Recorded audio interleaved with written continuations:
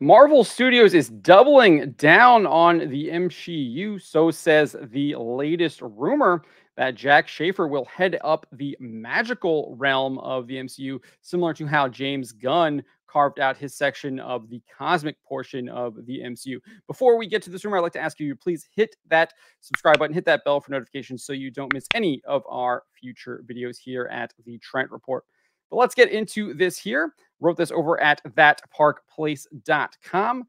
Rumor, Marvel Studios to tap Jac Schaeffer to craft magical section of MCU. Schaeffer previously admitted her disdain for canon, quote, that violates my values system.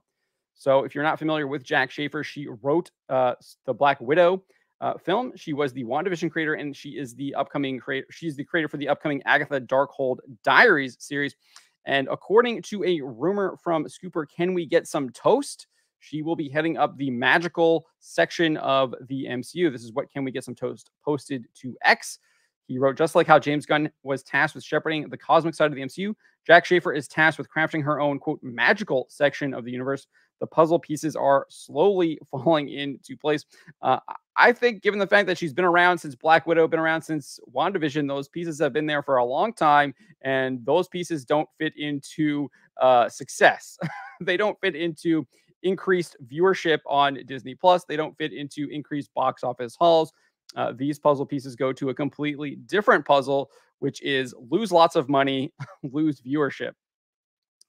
And we'll explain why I think this is the case, because Jac Schaeffer is a radical activist rather than any kind of television or film screenwriter. She's made this very clear in an interview with Inverse back in 2019 while promoting the Black Widow film. Specifically, she said, I'm not interested in adhering to comic canon that is discriminatory in any way or that violates my values system. I'm not sure how any comic canon would be discriminatory or violate her value system, but clearly she thinks that there is stuff in Marvel's past, in their wildly successful stories that they sold in the 60s, 70s, 80s, and 90s, clearly are discriminatory and violates her value system. Utterly ridiculous notion there. Clearly someone who is an activist and is trying to put their identity politics and their bizarre value system ahead of traditional morals that we saw in a lot of those old Marvel comic book series.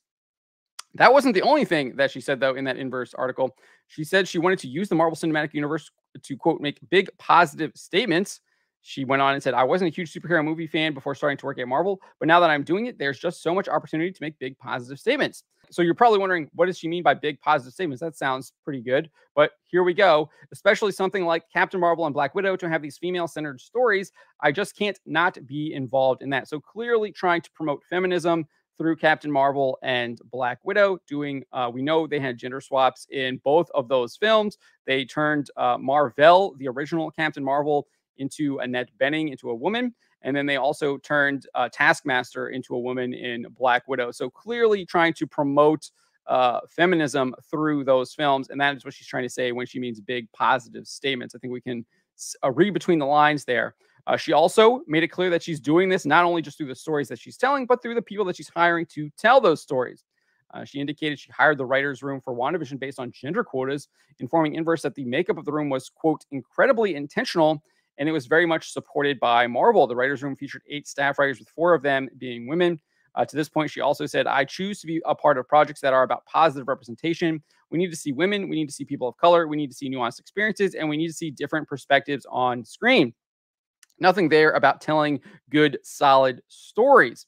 And it's very telling right there. That is what she chose to say, instead of actually trying to promote good, solid, interesting, compelling stories that people want to watch, read, take in, debate, discuss, and continue to share with their families throughout the years.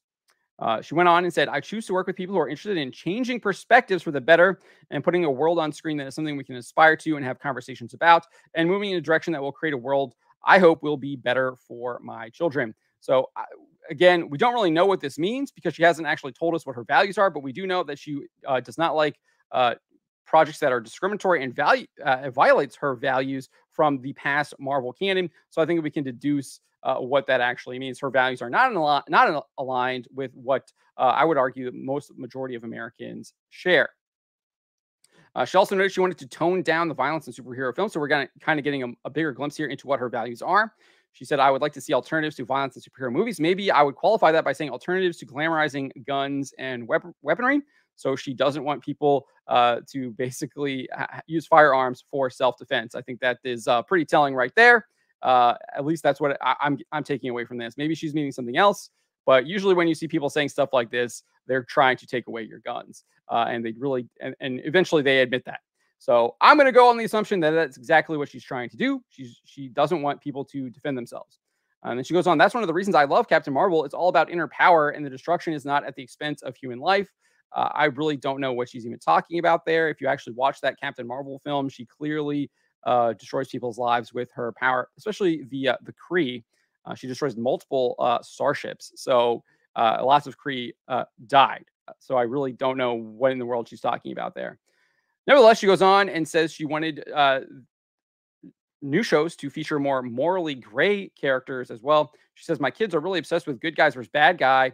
Sometimes I explain to them every good guy can be a bad guy and vice versa. It's complicated, but that's sort of lost on them. That's one thing that I think can be explored more in the future. I would hope that there are ever increasing moves toward the gray and toward complexity. So again, kind of showing off where her values are, that they are clearly inverted. She doesn't like the idea of good guys versus bad guys. She thinks that good guys can be a bad guy, which that doesn't really make any sense. If you're a good guy, you wouldn't actually become a bad guy because you would refuse to delve into those temptations, make those bad choices. You would have been a bad guy. Now, that's not to say you can't tell a story where someone does indeed make a bad decision, is repentant of it and seeks forgiveness and wants to change their course. And I think stories like that are really good. But this idea of having this kind of moral gray is utterly ridiculous. There are indeed things that are good and true, and there are things that are evil and wrong.